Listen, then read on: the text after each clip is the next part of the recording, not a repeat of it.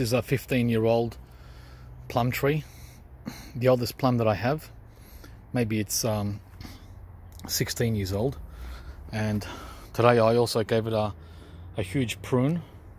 So I was a busy gardener today, and it hasn't had a prune in like 3 years.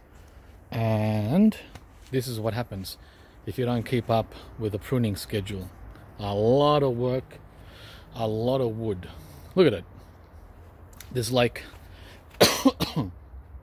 over 100 young trees in here if they were all to be put in small pots. Yeah, so over 100 branches cut from this 15 to 16 year old Mariposa Japanese plum. Yeah, so I've got to do it, guys. I got a bit slack, and it took me an hour to do it, and I can really feel it in my muscles. Yeah, so done for at least another couple of years.